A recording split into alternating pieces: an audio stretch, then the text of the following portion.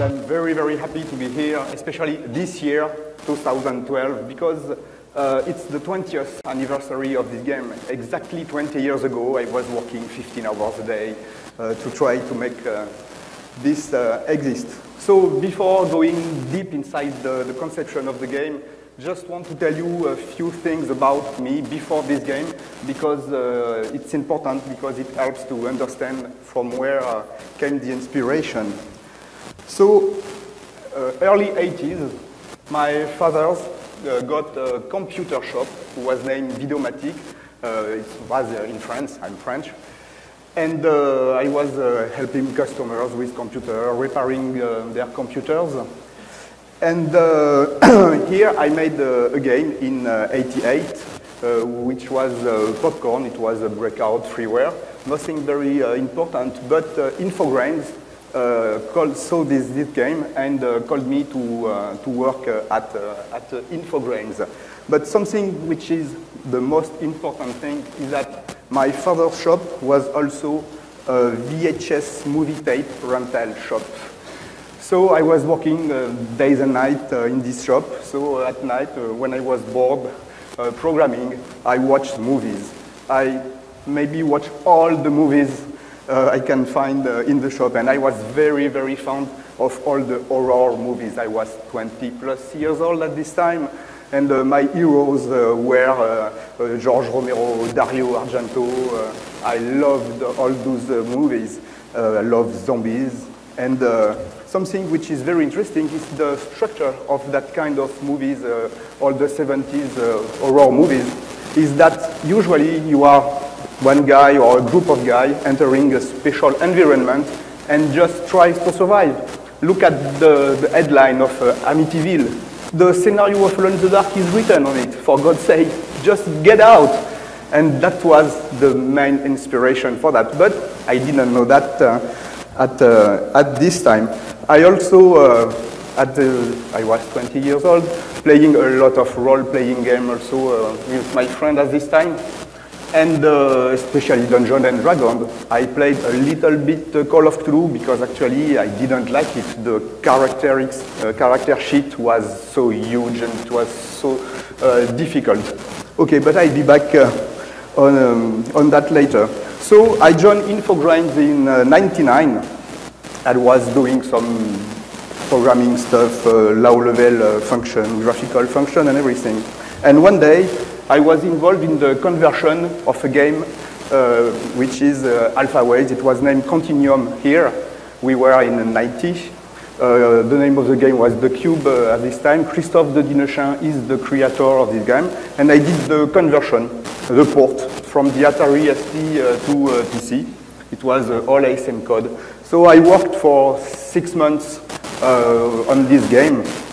And so I spent 6 months inside a rotating cube because it was a game. You can see it at the GDC play part. There is a demonstration of this game. It's a bouncing shape, and it's the first 3D platform game. And so I spent 6 months with this rotating cube around me, and it obsessed me. I was always thinking, oh, there is something to do with 3D. And I didn't know yet quite exactly, but my imagination was very, very motivated. Say, okay, we can modelize something more better than just small shapes like this. And I was thinking about 3D characters. And I said, okay, there is something to do with 3D characters. And one day, it came quite quickly. Everything went very smoothly and logically. And one day I have this idea. It was my first vision of the game. I wanted to have articulated and skinned 3D characters with first 3D zombies. I was really saying, okay, now it's possible. I can do a game with 3D zombies. My favorite game at this time were adventure and action games, so it had to be an adventure game with some action. I'll go deeper in that later. And about how to play, because we were in the early 90s, We couldn't manage many characters, dialogues, and everything. Say, okay, it's a game, you are just alone, because it was just convenient. Say, no human interaction, no dialogue, things like that. And when can this game exist? The year 1920 is very convenient too, because there is electricity, so you can have light, but there is no electronic, there is no complicated stuff. So it was perfect for the date, the place. The idea came from horror movies, an old mansion, an old haunted manor for the place. And the scenario, just get out alive. You enter the situation, you enter the house, and you just have to exit the house alive. Something I knew since the beginning is that I needed to have some text to read, because to make something very scary, and especially back at this time, with just a few polygons, that's something that is not very frightening. So I knew that I needed a text to put a situation, to have a very heavy background story for the game. And so something I understood very quickly too is that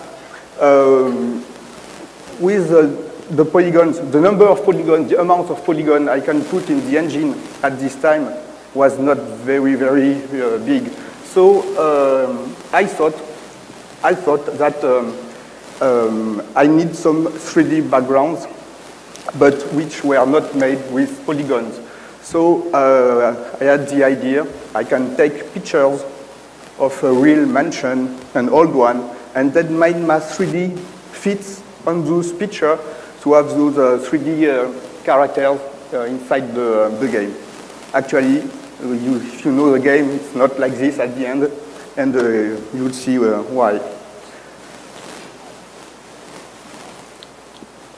Okay, so I had at Infogrames a good friend who was named Didier Chanfray, and I explained him my vision of the game. 3D zombies in a house, and you need to get out and fight monsters in this adventure game. And Didier did this drawing. And this is really the first thing that was done on Alone in the Dark. And this was very good inspiration. We kept this drawing above my desk for the world development. Each time somebody was asking, you are working on what? Say, at this, look. And actually, Infogrames didn't really believe in it at this time.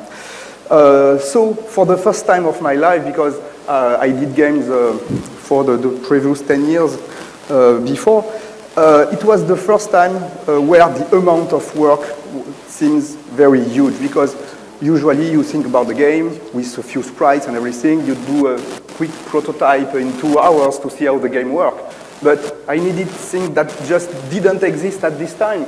3D characters, articulation, it means tools. So I started my first tool. I needed a 3D modeler, but we were early 90s. I never saw a professional modeler. Modelers that existed at this time were quite simple with those 3 views to edit a few things. So I needed mine. Say, okay, let's do a modeler. And as I told you, I was so obsessed by this 3D rotating cube that I decided to make my own editor. And in this editor, you edit your mesh, but in just one 3D view. Everything is based on this rotated cube, and you can move a grid inside of it, placing your points, drawing lines, and polygon. The tool was in EGA mode, for those who know the PC at this time. It was a high resolution mode, 640 by 350. Pixels were not square. And these tools allows to create the model of the game, the object, the characters and everything. Put not texture because it was flat polygons, but I did some kind of materials on them to be able to have a little bit of variety for them. And with this tool, you can also edit real-time animation. Again, I'll be back on this later. So I needed also another tool. A tool to be able to edit the backgrounds, actually, to put collisions and to make fit my 3D function on the picture. Because, as I told you, I was sure that I cannot use polygons for the background because it was not, I couldn't put enough polygons to have a very nice scenery. So I did this tool where you were able to put some wireframe cubes in it, trying to make them, to make the collision fits to on the imported pictures. Something that you need also to remember is that in '91, digital camera didn't exist. So we had to take picture with a real camera, then have them scanned. We had one scanner in Infogrames, so and then try to make my routines fit. But my 3D projection system was very, very too simple, and with the camera and the wide angle needed to have some nice, large enough view, it was really not possible with what I think. So what I thought at this time, say, okay, I need hand-drawn backgrounds. And so the tool Senedit, which was meant for put the collision on real pictures, actually was used to create the rooms of the room. And you see how it works just after. At this time at Infogrames too, they had a trainee programmer. They didn't know what to do with him. Say, okay, do you need somebody? Say, okay, great. Give me Frank, and Frank de Girolami worked on this tool, and he will be the project manager of the second one. But okay, we are preview that. So, as you see here on the screen, that's the kind of view that Senedit generated. It was a wireframe cube that describing the collisions and all the walls and floor of the room. And it was not an official project at this time at Infogrames, so I was just working on my idea. They didn't believe in it. And so I had an idea. I created with this tool the first room, actually not the first room of the game, a room for testing. And I put those 4 camera views on a floppy disk, and I gave it to all the artists, to the artists in Infogrames, telling them, okay, I want to work with somebody who is really motivated. So it's not official, it's not from the direction, just from myself. If after the work you want to draw something with that, just do it. I explained them that, okay, obviously they didn't see those pictures at this time. I explained them, okay, it's like a kid coloring sheet. Use the Deluxe Paint. We used Deluxe Paint at this time. Photoshop didn't exist too.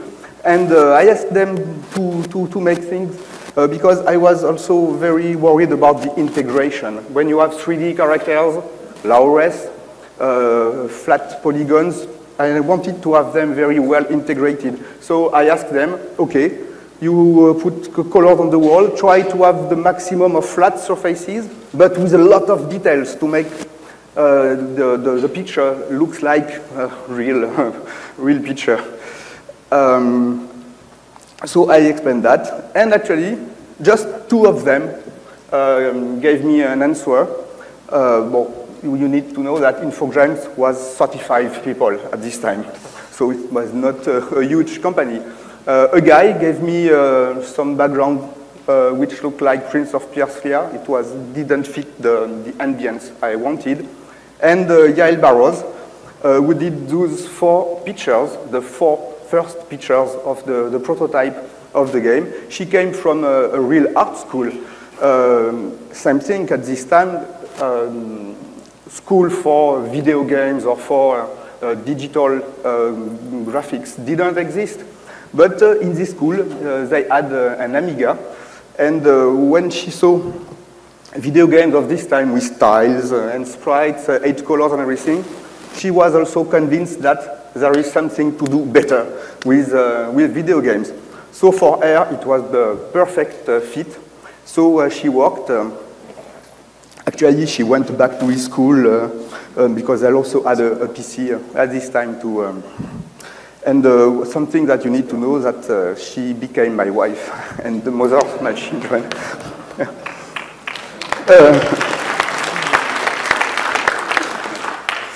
Okay, so now I have 3D backgrounds with collisions. I didn't find back the wireframe of those pictures, sadly. Okay, so I started to make my first hero because I needed a hero to put in those background pictures. It was called Main Zero. It was my crash test dummy. It was very, very simple because I needed something very, very quickly to just test, can it work? And that was, so what you are seeing here is the first hero of Alone in the Dark, made with my tools. This is the animation part of the tool. Actually, this animation was never put in the game because you cannot run like this in a house. But it allows to edit frame. I'll be back on how it works after because that's very important for the game. So now I have 3D backgrounds. I have a 3D hero. So let's make the first prototype of Alone in the Dark. We were in September '91, and actually it works. I have a 3D character that can direct control with the keyboard. The interface of the PC game at this time were just keyboard driven. Some joystick existed, but they were more intended for flight simulators or things like that. So it was all controlled by the keyboard. SunEdit also allowed to edit all the mask that is put. There is no Z buffer. This is a 2D picture. So you had a zone on the floors that tells which picture you need to put in front of the characters. And the camera switching used this done too. But it worked. I have my character walking in this room. Actually, we learned a lot from this demo because you can see the camera are not very efficient. This one is fine, but some of them you have too much walls or too much ceiling. And I understood at this time that it was more important to put the camera in the game, showing the biggest part of the ground to give to the player a good vision of where it can go and what it can do in this. Oh yes, did you see that window and the bird coming in? I don't know from where this idea came from. Maybe it was Hitchcock movie or I don't know, but I wanted to have monster coming in from windows. So if in another game you see a dog coming in through the window, remember these 12 polygon birds breaking the first 3D window in the game. We also learned from this demo to avoid to have a short reverse shot camera because it was very disturbing for the player.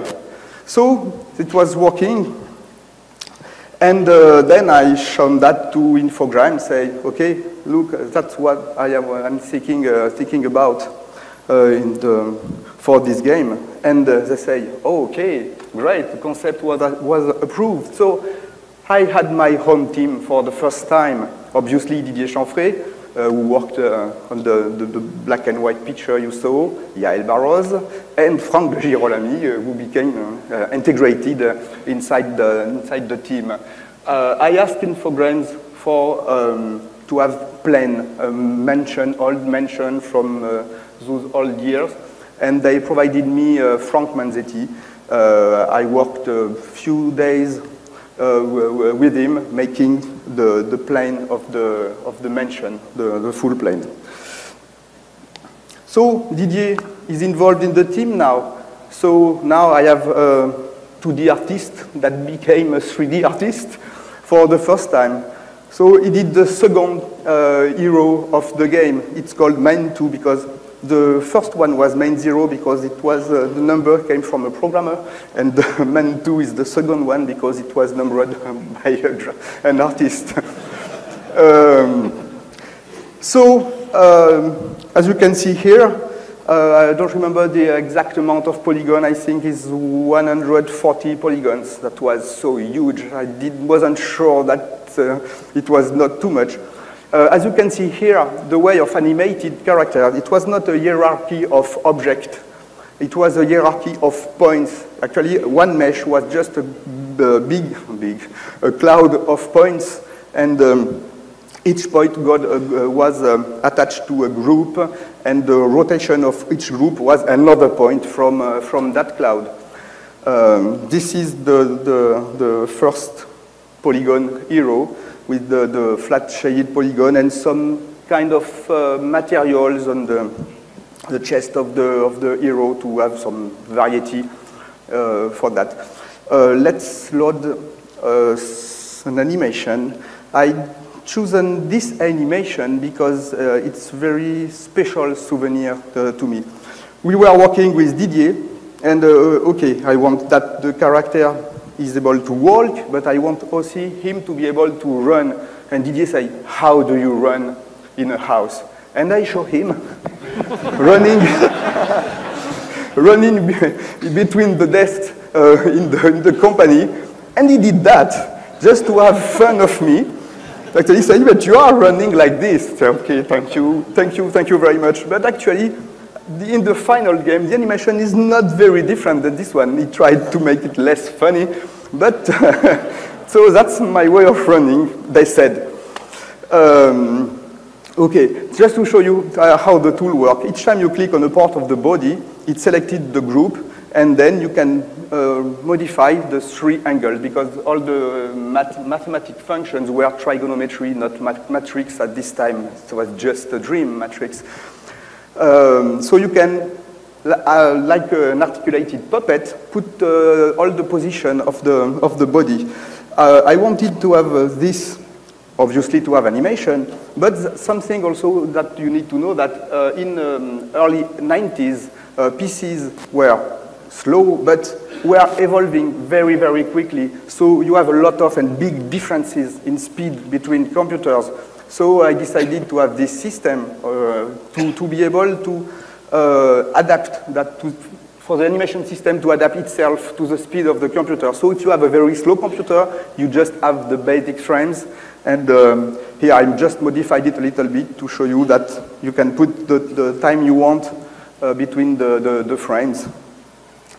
So it was very, very convenient, because if you have a very, very fast PC, you have very, very smooth and nice animations. This animation is just 4 frames. That was also so convenient for the memory. Didier did also the first monster of the game. It was a kind of zombie chicken. Don't know exactly what it is. Also the sphere were very convenient to give some volume to the object without using too much polygon, because I was very hard on him, saying, no, it's too much polygon. It was always too much polygon. And look at this attack animation for this monster. It's just 3 frames. So it means in memory, I don't remember exactly, 40 bytes. That was so cool. We were very, very happy with what we saw at this time. That was so new, so impressive. That was very, very cool. Okay, so now I have a real hero, real monsters, some plan for the mansion. So I also needed, I'll be quick on that. I needed a scripting language, because something I understood very, very soon is that as I was the main programmer and alone, I need to separate work between people who produce the content of the game and people who are programming the engine itself. So I did this kind of object-interpreted language. But it helps me also to understand something. with 3desk, Senedit, and my scripting language, I understood that if you do for a game, and it's still true nowadays, dedicated tools, it's very, very efficient because it helps, it keeps the direction, because every artist working on the game, you give them the maximum freedom, but inside the constraint you want and inside the direction you want. So if you have a lot of dedicated tools to a game, it helps to keep the vision and the efficiency too, because the tool provides exactly the data you need for the game. So we were working, and we are now in December '91, and this is the first room, you know, in the game, the first room you see in the final game. But here you can, for the first time, we had fights. Yes, he runs well. Yeah, that's wonderful. Okay, so you can push object, monster can see you, detect you, attacks you. The camera switching system was working quite nicely. The monster can attack you. You will see here the first fight, manual fight system. Yes, there is, yeah, can give punch, and also this animation which was removed, this one, but not very, very elegant, the headbutt, but it works. You can fight monsters, and you can have this camera switching. The game was really here. There is no OSD on the tool. Yeah, OSD here, it's for the debug mode, just to show you some collision and a little bit of the underground of the game. And but didn't want any OSD. That was the inspiration from the movie. And I say, I want you just play the game, you're inside the house, I want that you are completely immersed. Your life points and inventory system was another screen, but when you play, you just have the 3D vision of the game. So here you can see the orange lines are the collision artists have to draw the backgrounds, and you can see those small box for the hit detection when you fight. There was the collision boxes were attached to some group, so it allows to have very different kind of attacks for the game. Okay, then Call of Cthulhu, because Alone in the Dark is very often a lot of people say that the inspiration is Call of Cthulhu. Actually, the inspiration, as I told you, was more the movie. But the story of Call of Cthulhu is something interesting, because I asked to Infogrames, okay, I need a writer, because, okay, you see here it's an action game, but I don't want to do an action game. Alone in the Dark is not an action game, it's an adventure game with a few action in it. So I needed those texts, so I need a very good writer. At this time, Infogrames was talking with Chaosium, which owned the Call of Cthulhu license. And they asked me, is Call of Cthulhu something that interesting you for the game, Lovecraft? I say, okay, Lovecraft, just perfect. I knew the books of him, but please, not Call of Cthulhu, because as I told you, the character sheets were so awful. So they gave me Hubert Chardot. He never worked on a game before. He was a good writer. He knew very well Lovecraft, and he's very talented. So we start to work with Hubert. The license was refused by Chaosium. They say, no, it's not Call of Cthulhu. I said, I know it's not Call of Cthulhu. I don't want to have any character sheet in it. And so they say, it's too far from the RPG. I say, yes, I know, but this is an adventure game. It's not an RPG game.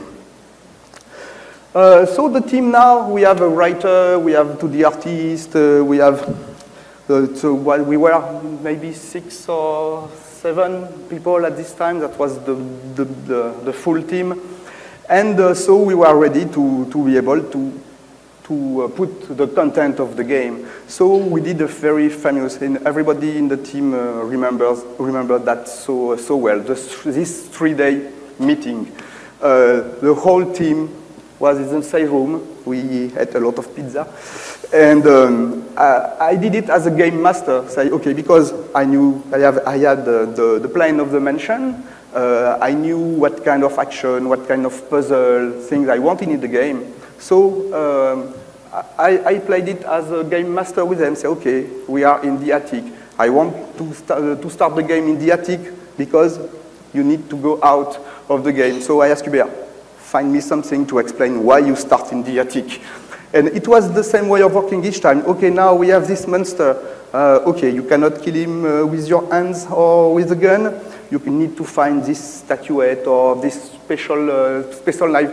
Right in this book you find here, you need to put this clue of the way of passing this monster or this part of the game. So everybody of the team took note about what they have to do, all the list of all animation, all monsters, all books that need to be written, and everything. So after those 3 days, we had the whole red thread of the game, from the start to the end of the game.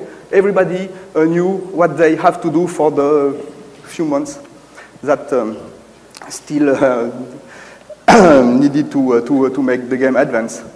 This was very, very memorable. Hubert Chardot said a few times later that he learned his job in 3 days because he saw everything, because he didn't know how to work the game, and he said, okay, so how number of animation you need, how many characters, how many plays, how many, everything. 3 days for the whole game. The production team grown up a bit too, because the total amount of background in the game of 3D camera views was 170 views. It was too much for just one artist. So Jean-Marc Torella and Frederick Bourgin joined the team. Jean-Marc did almost all the caves under the ground. And Philippe Vacher also came us for the music. Something you need to know also, at the beginning of the 90s, PCs were not very good for doing sounds. You have the buzzer, it was not very efficient. You have some ad-lib FM cards with 3 channels FM chip. A game, for instance, Alpha Waves, all the sound effects are done with these FM chips, but early 90s, the Sound Blaster just arrived. That was so amazing, especially for a game like this, because we can do samples, real samples for the first time on PC. So for all the squeaks of the steps, when you open door, all the scream of the monster and everything, it helped so much to have a realistic ambience and game at this time. That was very something very important for the game. Okay, let me just do a quick step to the end of the game, because there is something quite funny that happened. I don't know if you noticed in all the videos and pictures you saw for now, is that all the characters you saw just have a sphere for the head. Yes, we were in September 92, master state, but we still have no head for the hero.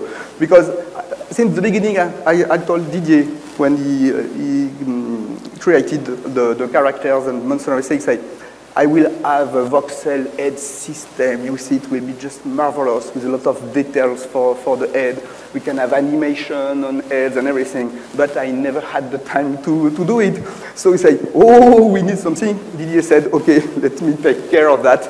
And he did 3D polygons for the head. That's why in the game, the head is very static. There is not a lot of animation because all the animation were done. So it was just quickly try to reparse all the animation to add little movement for the head, but we were quite late.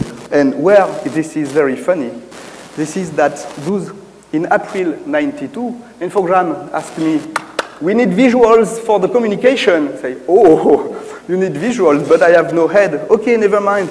Didier and Yael drawn some with Photoshop, Deluxe Paint, and drawn head on the screenshot of the game. And that's very funny because if you still look on the first box of the game, the pictures at the end of the box are those pictures with a fake head on it. And even in the game, in the main menu, if you don't touch a key, you go to a slideshow, and the picture in the slideshow are those pictures too. So they are not the same in the game. We didn't have time or forget to modify those pictures. Okay, so let's back to the game itself too, because why this game was the first name, it was later actually, first survival horror. Because I had a lot of ideas about how to scare the player. I told you the main important stuff is the books, because imagination is stronger than polygon. So if you have this very, very heavy ambience, very dark story, so it helps to put this heavy ambience in the game. But I realized also something else. In an adventure game, you walk 80% of the time. And I say, oh, if you want to put big pressure on the player, just scare him on what he does all the time, just walking. That's why in the first corridor, the soul tracked under your feet and you just die like this. Usually in the game, you never do an inviolable trap like this, but it was to put the pressure. It works so well. Testers, when they're playing, each time they saw a darker pixel somewhere, say, be careful, be careful. It just happened once in the game, but now you are afraid of walking. It was the same thing for opening door. Open a door, you have a monster just behind. Okay, so now you'll be afraid for opening every doors. Same thing, even the books. You needed to read the books in the game. Some books, you just open them, you die. Say, okay, you use a weapon in the game, use it. It breaks. Say, wow, and the limited inventory, because that's something also that it already existed in game. But I like this fear because it's each time you go to a trip, you pack your stuff. Say, oh, I don't need to forget that and to forget that, and that's something that you can do with limited inventory, because sometimes you have to put down some objects, so maybe I need them later. Okay, but you can go back and pick them up again. And limited inventory means also limited ammunition. I know a lot of people say that the game was frightening because of the amount of ammunition. But actually, it's what's not important, because this is an adventure game. This is not a shooter or a slasher. So you didn't need actually a lot of ammunition. I know it's very... it makes people more confident to have a big gun and everything. But no, if you read all the book, you always have clues to kill a monster with just one action. It can be a dedicated object or a way of avoiding him. So actually, you can finish the game with almost all the ammunition you can find in the game. But because I really wanted to force the player to find other solutions than just brute force. It's not a shooter, it's an adventure game. And as I said, all clues are in the book. For instance, this room, I read some walkthroughs of the game, say shoot quickly the 6 or 5 zombies. No, just put a pot of soup on the table and they will go to eat. And you don't have to fight them. The fight with this knight is difficult because you need this sword. Okay, read the book and you will learn the story why this knight can be easily killed with the statuette.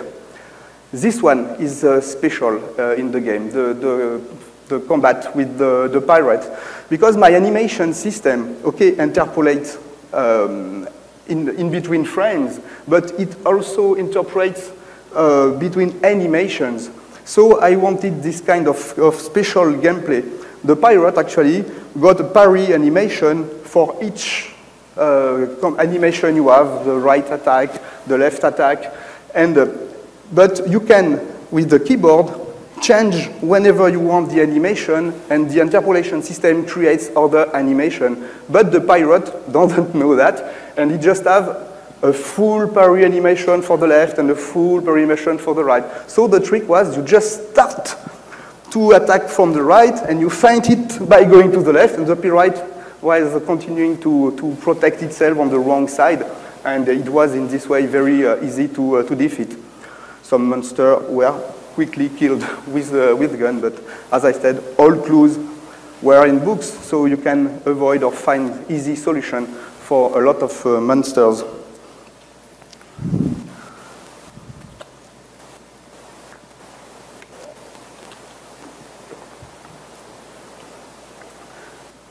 Let's just have a look at some underground fights.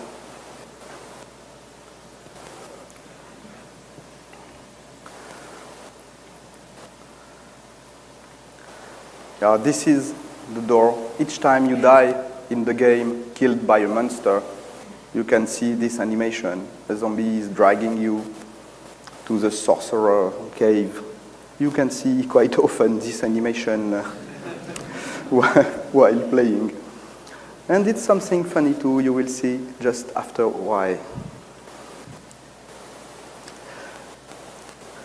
Okay, so the final game, October 1912. Everybody knows this picture because this is the first picture you see in the game when you run the game.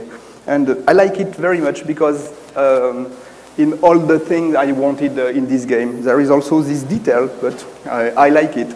You see the lamp at the bottom of the screen, the petrol lamp. And actually, this object is the one that is used at the end to kill the sorcerer. I just like this idea that the first object is the one you need to finish the game. And I have a confession, actually, to do. In October 92, I hated this game. 2 years after. At the beginning, we were so excited. Everything was so new, so impressive. But 2 years after seeing those 3D characters inside the game, nothing was new, actually. But what I saw is okay, the trajectory, for instance, when you throw an object, it's just a line. It's not a well curve. Because I quickly implemented it at the beginning just to go on in the game. I never had time to modify it. And there is, in the game, I can tell all of them, all the details in the game. I say, wow, this is so bad done. And especially one thing I hated is that when the characters open the door, you have the camera on the side, and you cannot see the corridor or the room just in front of him. But the character itself just see what he's looking at. So you are afraid to go forward, but the characters, he sees if there is something or not. Okay, but let me just read something from Lovecraft. Lovecraft said, "The oldest and strongest emotion of mankind is fear, and the oldest and strongest kind of fear is the fear of the unknown." So okay, so it's fine, huh? You can't see what's happening, so let's be afraid with that. But I really, really thought that people will laugh at me. Say, okay, your game is so stupid. That was really something. Yeah, it was the end of the game. Everybody was really, really tired and everything, and I was really afraid. What happened to the game obviously made me change my mind, but that was really true this time. So we are almost done. Let me just show you, not the introduction of the game, because I think most of you have seen it, but let me show you the final sequence of the game and the end of the game.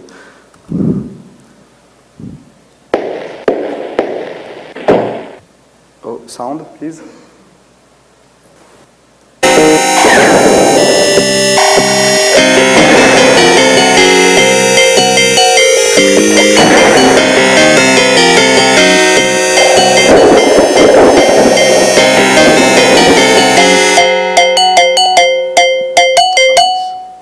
Good resolution, sorry.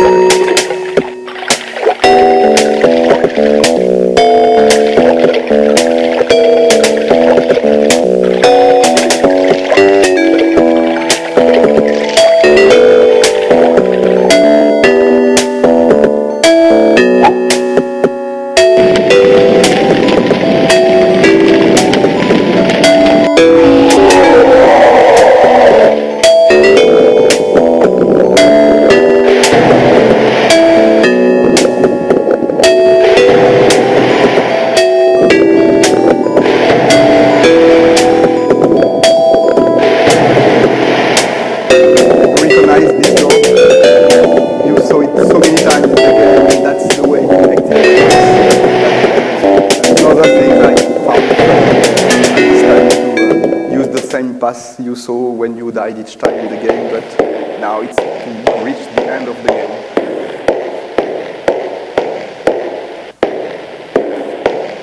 Actually, you are not obliged to directly go to the exit, because the house now is empty. All the monsters died with the sorcerer, and so you can just go back in the house to visit all the rooms with no monster in it. But generally, the testers just wanted to get out. Say, okay. This is the real end.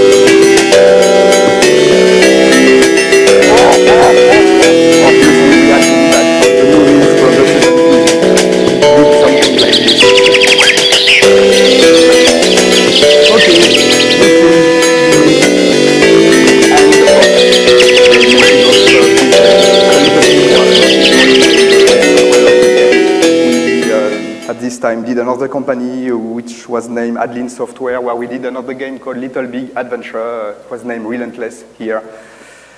Okay, thank you everybody.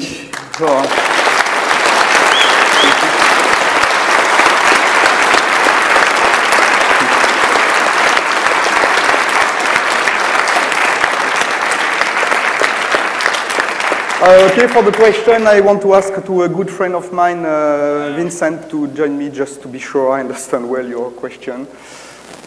Okay, if you have any question, please ask. The question?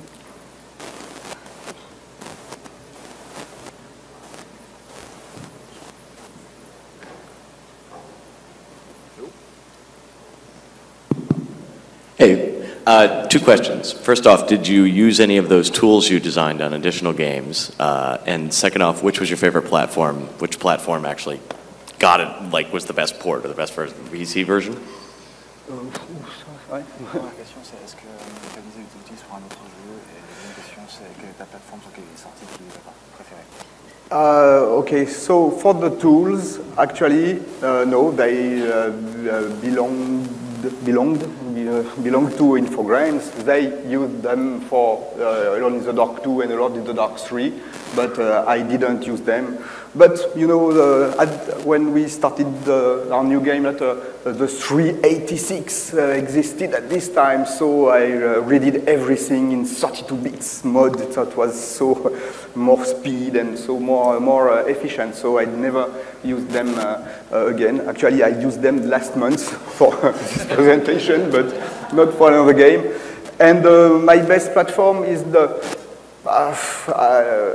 I'm obliged to say the PC, because when I discovered the PC in 87, 88, I really fell in love with this machine, and so I really prefer the PC. But the ports are usually very, very well done, and it's very, very nice to see. But I prefer the PC version. How much did playthrough iteration go into your puzzle challenges? Because I remember playing the game and, oh, the monster jumps out of the window, but hey, I can move that closet in front of the window and block it. But I only know that after it jumps out of the window and kills me the first time. How much did your challenge design revolve around repeated playthrough? Sorry. Il te demande en fait est-ce que tu as itéré beaucoup et que tu as modifié des trucs, ou est-ce que tu as fait un design directement que ça marche du premier coup en fait? Genre tout ce qui est poussé des trucs. Yeah, the way of working at this time was not the same than nowadays. Actually, the tests were done very, very late in the process. Testers were first us, and but I had the same idea during the whole development. So you need to find a way to be able to avoid, because if you're not good at fights, you need to find a way. So it was done since the first room to be able to push the wardrobe in front of the window or the chest on the hatch to avoid the monsters. Actually, I'm lying a little bit because some monsters don't have that in the game and you need to fight them because we didn't find a solution. But we didn't do a lot of iteration on it. It was, if you look at the dates, the first prototype were at the end of 91. So we did the game in, let's say, the real content of the game in less than 8 months. So we worked a lot and we didn't ask a lot of questions. In fact, say, okay, it works. Yeah, it works. Okay, let's play it. Thanks. My question would be, did you have a long phase where you just did a concept, like a pen and paper, and designed the world, or made a conscious decision where the story takes place in the world? Il y a une grande phase où vous avez juste fait le design et tout le concept à la base. I told you that the 3 days meeting. 3 days. This is really, yeah, this is 3 days. We did the whole game. After, obviously, when Franck de Girolami, for instance, was involved in Sanedit, but also in the scripting of the game. So each time we test, but we just test ourselves. Say, okay, it works. It was like the idea from those 3 days, and say, okay, let's so have the it whole like floor this. plan of the house was everything in 3 days. Yes, we modified a lot. Actually, the mansion plan was modified during those seasons because sometimes for instance, I wanted to start at the attic and the exit were on the first floor, but I wanted to have some surprise, like the cave is under the house. So actually, when you reach the first ground, it's not the end of the game. You have all the part under the house. And then you need to come back to, but it was done in those 3 days, and sometimes oh yeah, but this door is not convenient, I prefer that we go here before, so let's move a little bit the walls in it. But nothing was really modified after those 3 days, except when really something was not working, but not the plan. The big stuff didn't change after that. We were lucky, I think, very lucky. Okay, 2 questions. The first one is, what do you think of all the survival horrors that came out after Alone in the Dark, like, you know, Resident Evil and Silent Hill? And the second one is, I don't know who owns the rights for Alone in the Dark now, but has someone ever considered making an HD remake of this game for some platform? I would love an HD remake one day, and I hope it will happen one day. But I think in 4 grains, all the right, I'm not sure about that, I don't know.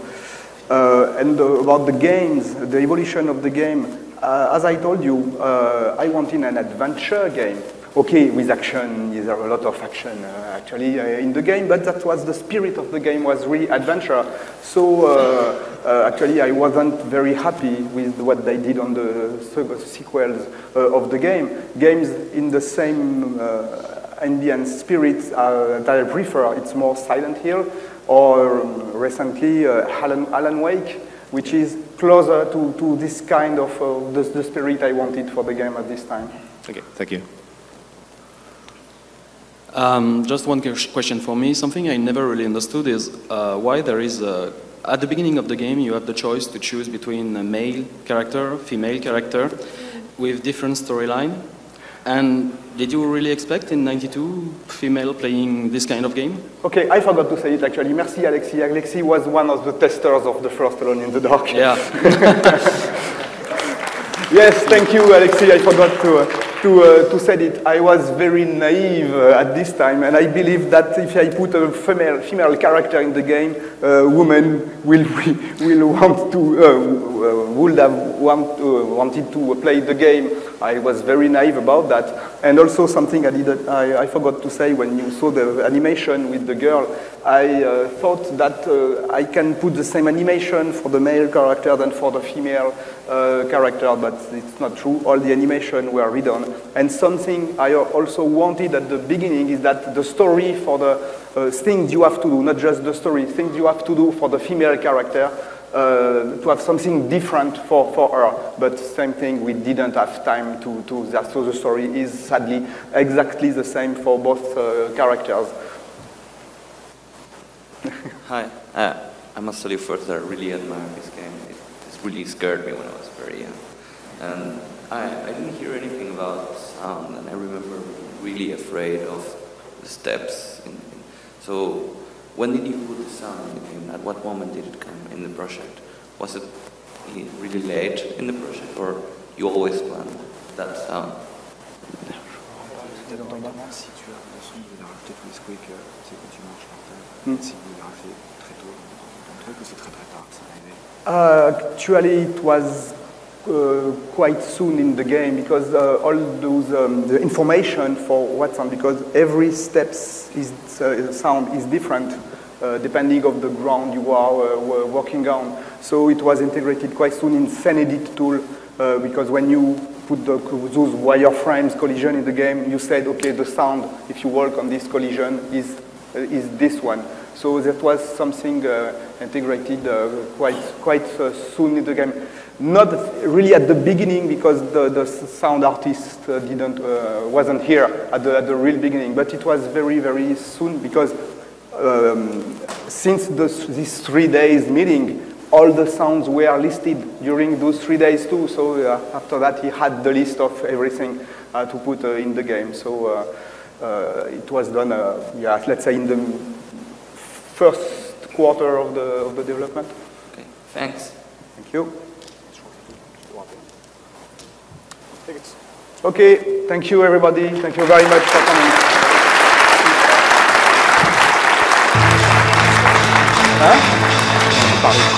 When I was a little boy, I had fun. Thank you.